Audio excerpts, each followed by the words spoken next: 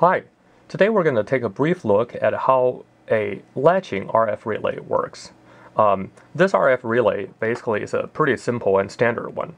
And one side of it is a APC7 connector, and the other side is one output is a N connector output, and the other side is terminated to a 50 ohm load.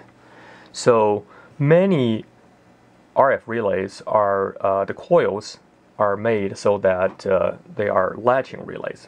By that, what I mean is when you apply voltage across the relay terminals here, one direction, then the relay switches to, let's say, the 50 ohm side. And when you reverse the polarity of the power supply, then it switches to the other side. So let's take a look at how it works before we discuss the driving circuit. So now, if I put power supply for this particular one is 24 volts. So nothing happens because it's already set to this side. So let's switch the polarity, and we can listen to the relay clicking. Oh, I probably didn't turn on the power supply. Hang on. Yep, you heard it just clicked. So now let's reverse the polarity of this power supply, and we'll hear it clicks again. So now what is going on is that even if after I remove the power supply, the relay still latches in place, hence the name latching relay. So let's take a look inside to see how this latching relay works.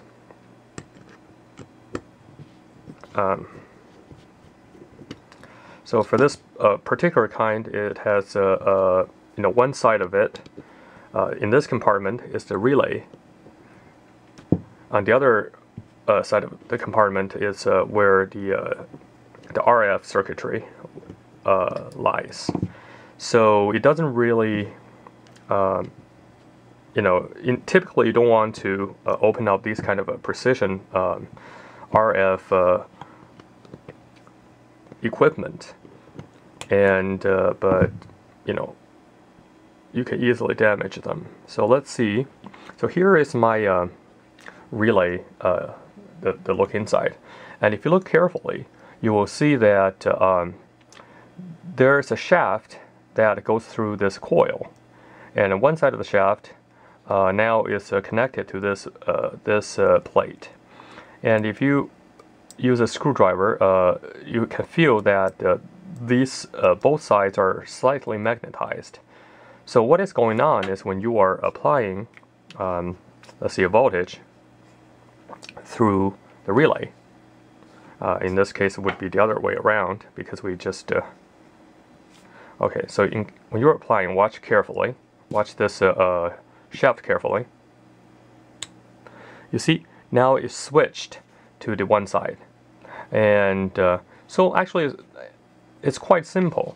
It's basically a magnetic coil, a coil inside, and it depends on which direction the magnetic field goes.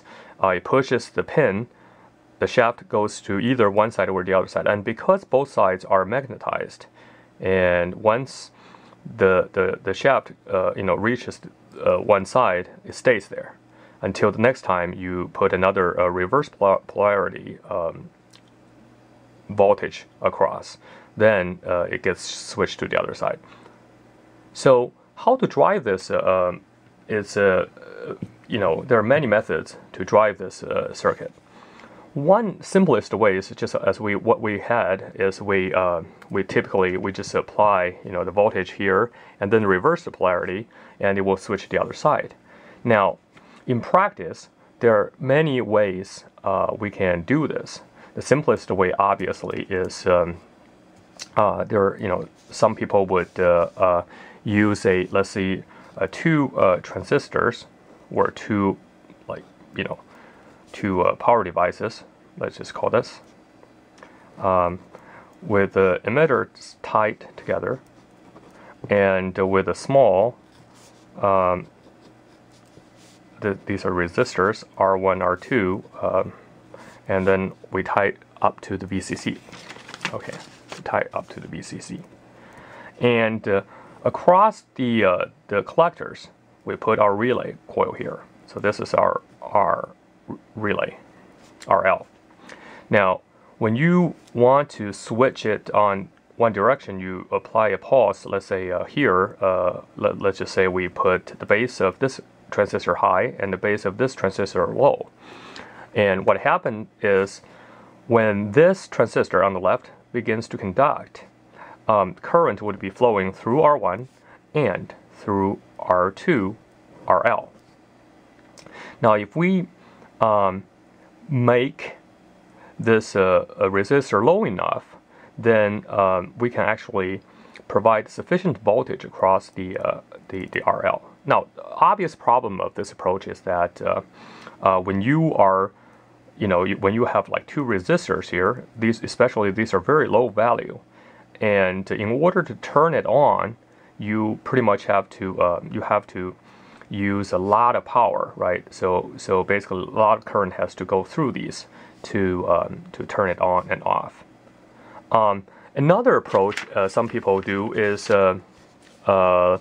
obviously we can do a full H bridge, right? So a full H bridge, we can put the relay coil in the middle, and it depends on which direction the current goes, and we can turn on and off the relay. Now that's pretty wasteful because these relays are impulse powered. So ideally, we only need to send a pulse briefly through before it begins to conduct and switch the relay to the desired position. So we don't necessarily need to, keep the supply current on. So let's think about what we can do. So because it only requires the conduction for a brief period of time, we can actually use this circuitry to drive the relay. For instance, we can place a capacitor between the relay coil and the power supply. So when this side is positive, we assume that the relay is, the capacitor is discharged. So when you initially apply the power supply, this capacitor is going to start it to charge up. So basically, you're going to send a current pulse. So this is time, and this is your current. So you're going to send a current through like this, right? So what happened is, when we reach, so basically the current drives through the coil, for a period of time, going to turn on this relay. Now, once the relay is on, and once this capacitor is charged, no current would be flowing through because, it's a capacitor. So to turn the relay the other way around, what we need to do is we can install a switch here. So we disconnect the positive power supply and we connect this switch. So what is going on is originally this capacitor was charged like positive, negative, and when we close this circuit, the positive and negative would be reversed. So the current would be flowing from here to here, and again, you're going to discharge the capacitor through the coil, and that's what is, the energy stored in the capacitor would would switch your relay the other way around. So this is clearly a very efficient way to do that, and we actually don't need a full H bridge to achieve this. The method that I just discussed, the simplest way we can do that is through a push-pull output stage of any either a amplifier or a dedicated driver. So basically, so I'm just going to ignore the rest of the circuitry, and there probably is a diode here somewhere, but let's ignore that. So when we connect the output from the push-pull output to our relay, and that's your VCC, what is going on is, oh, sorry, I missed the capacitor. So let's put a capacitor here. This is a plus, minus. So when you pull, let's say when the output is high, the current will flow through the capacitor, charging it, and then the initial impulse would turn on the relay. And when you set the output to low, this is going to be exactly what we discussed earlier. So basically, the positive side of the capacitor is going to be grounded, and the relay coil is going to discharge through the lower transistor and going to turn it off, or the other way around. So let's take a look at how we implement this. So what I'm going to do is use the simplest